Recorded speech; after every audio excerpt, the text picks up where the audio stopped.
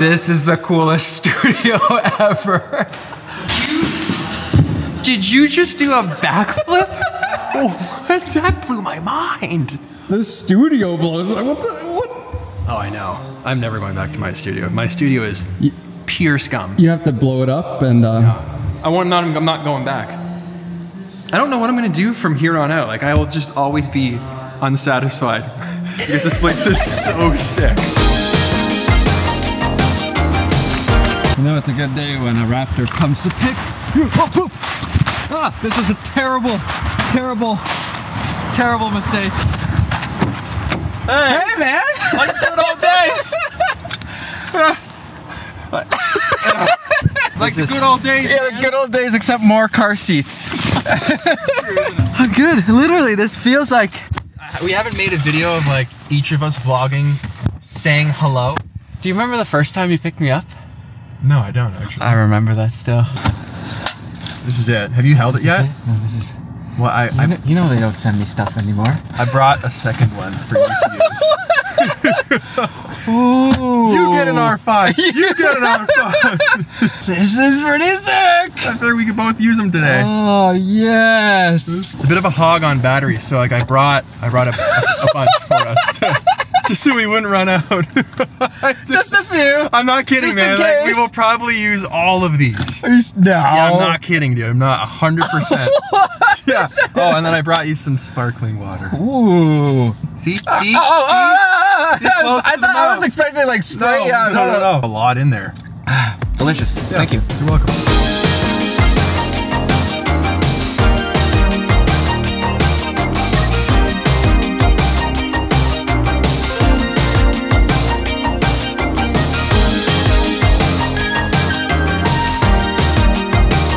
I think this guy lives...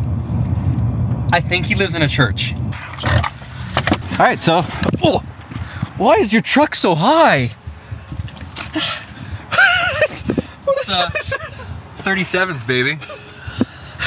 I'm gonna try and attempt to help Peter shoot some stuff with the new R5 C, R5 C, R5 C.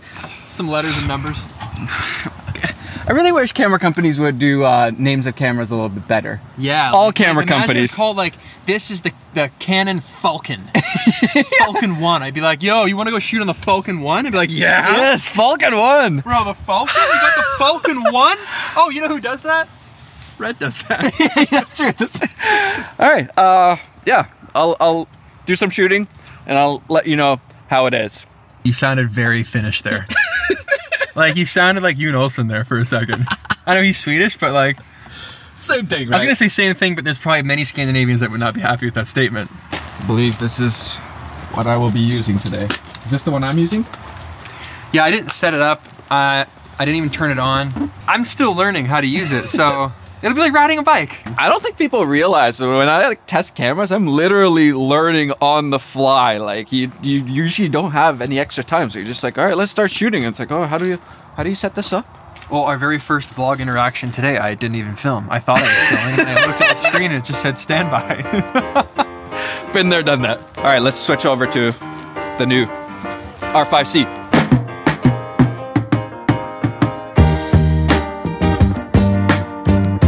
Yeah, it's a church. It was built in like 1891. It was an old like Methodist church and then a Presbyterian church, and it came up for sale, and I just had to have it.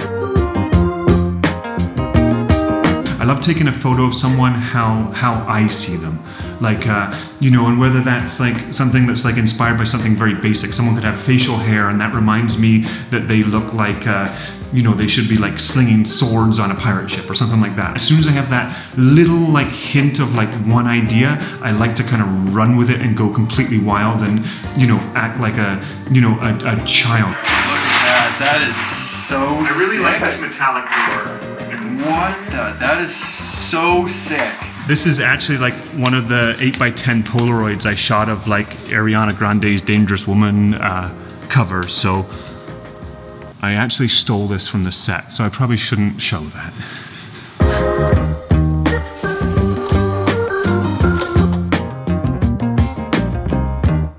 bless the world that like someone can hire me to do a $200,000 photo shoot. That's an amazing thing. Like what a great thing that like someone can trust me with a big campaign and things like that. But it's not the end. I saw like that Virgil Abloh quote the other day where he's like, everything I do is for the 17-year-old version of myself.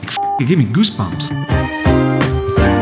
I thought this was a joke, Peter. Oh, no, not a joke at all. Like, we might not even have enough. We literally just set up the cameras. I got like 3 shots and it's like 6 minutes left. Ooh, she's blinking.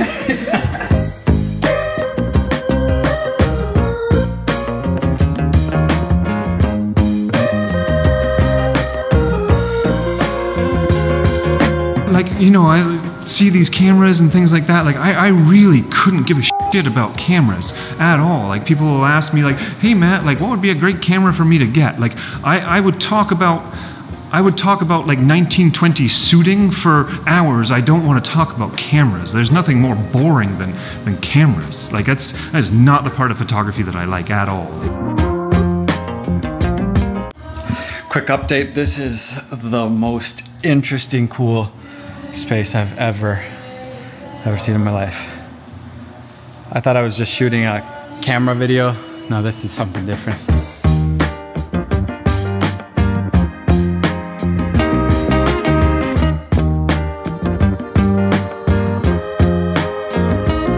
This was incredible. Sweet, thank you very much. That was a lot of fun. Nice to meet you, man. I got you too. Nice to meet you guys. I thought I was just reviewing a camera today.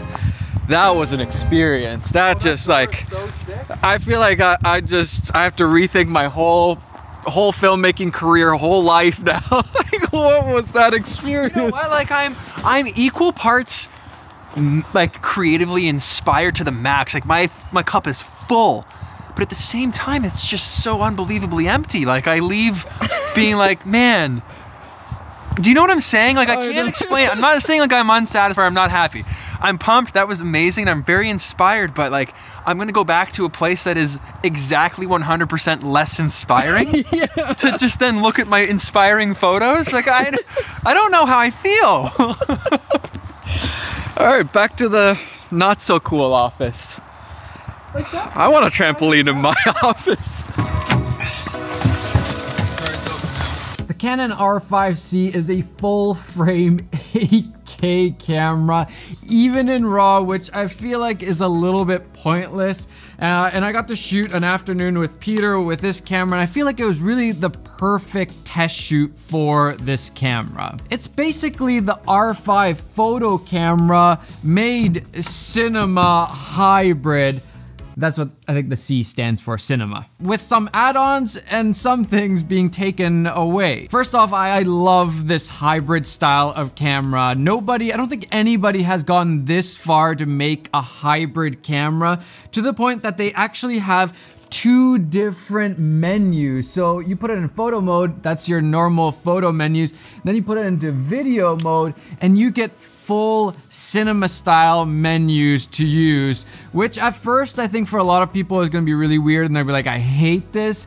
But once you get used to it, I think you will love it. Even just having little things like shutter angle instead of shutter speed only. So you never have to change the shutter speed. You just set the angle, and then if you switch to 120, your shutter is changed for you. You're good to go. You don't have to change anything. I also love having a full-on waveform and not just that crappy little histogram. So good. Well done, Canon. I hope all of the camera companies do this with their mirrorless cameras. In terms of weight, I really can't tell the difference. It's probably a little bit heavier, but not like a noticeable difference. But in terms of size, there is definitely a difference because we have a fan. The image is so nice. Dare I say one of the nicest that I've seen out of a mirrorless camera for a while. I really like it, and even the 8K is fully usable both in terms of filming with it and in terms of editing, as long as you're on a pretty good machine. I edited on an M1 Max and it did chug a little bit at times, but nothing that I couldn't handle. My suspicion is that if you're on an older computer, you will probably need to do proxies or at least ProRes. And those Canon colors, I know I said I like Sony colors, but now using this Canon camera, I feel like Canon still has just a little bit easier colors to work with. You can totally make a Sony look just as good. I'm filming on a Sony right now, but I think it does take a little bit more work, whereas the Canon just falls a little bit more naturally to nice colors. And now we have really nice dynamic range also on this. That's one of the big things that I didn't like on a lot of these Canon, for example the R5, is you don't have the nice C-Log 3 with the full dynamic range. Now we have that in here and it looks really, really good. Probably one of the biggest reasons I ended up switching to Sony. And interestingly, this camera is not good on battery life at all. I think it's the worst Canon camera I've ever used in terms of battery life. And usually Canons are pretty good. Maybe it's the fan, maybe it's the 8K full frame, I don't know what it is. And like Peter tried to prepare me, these batteries do run out much faster, like noticeably faster. And you're actually going through multiple batteries, whereas usually I'm kind of going through like 1 or 2 batteries in a day max. I put in a full battery and it said 51 minutes and 8K, and then as soon as I started recording, it kind of jumped down to 41 minutes and then it kind of slowed down, but it was still dropping faster than it should have, so the minutes weren't quite accurate. I don't know exactly what the battery life is, but you will need a lot of batteries on this camera. And hey, they fixed 2 things. One being the overheating. You have a fan now that you can control. It does make some noise, but you're definitely not gonna have any overheating even in 8K, or at least I didn't have any issues. And the other thing they fixed is no wobbles, but that's because they took out the IBIS. That's probably the biggest thing that they took away on the R5 C, which I kind of understand because this is more like a mini cinema, commercial, documentary camera. And a lot of times for those, people aren't relying on things like IBIS as much. But you do have electronic stabilization, which I at first at least was like, maybe that's better because then we don't have the wobbles and then, you know, everything is good. We're all happy. But it definitely is shakier than I'm used to, even on my Sonys. So yeah, you're definitely not gonna get the same kind of stabilization, but you also don't have to deal with the wobbles, so. Also, if for some weird, crazy reason you do need 8K RAW, you do need to use an external battery, so you can't just use the normal battery pack. And I think that's great. I'm still sticking with this, that I think that's great that they gave us that option. If you need to use, if you want to use RAW, you can. You get to choose. Canon didn't throttle it. I think that's great. I like it. But to be honest, I never shoot RAW. I would have rather just had ProRes. ProRes is so much better. High quality, super easy to work with in any editing program, and it doesn't take up as much space. All in all, from my experience with the Canon R5 C, I think it's a really nice little mini cinema camera. That's really what it is. It's not, I don't think it's the best like vlogging camera. Sure, you could do that if you wanted to, but this is a great like mini dock, little commercial cinema camera for those indie shooters where you got to do both photos and video. One day you're doing a photo shoot, the next day you need really high quality video. This is that camera, a true hybrid shooter. And I think for our little test shoot, it was perfect. This is a great little mini documentary camera. Image is beautiful, nice and small and compact. Just stick on a microphone and you're ready to go. This whole day made me want to shoot the next episode of the Being series so badly. And we're going to Norway. Big news, we're going to Norway next week. Incredible, last minute. Norway is open fully. And I even bought this. It's hand warmers for when you're flying FPV. This is incredible. All right. Thanks, Peter, for having me on this shoot. Super fun. Me and Peter just need to do more stuff together. Okay, Norway. Yes!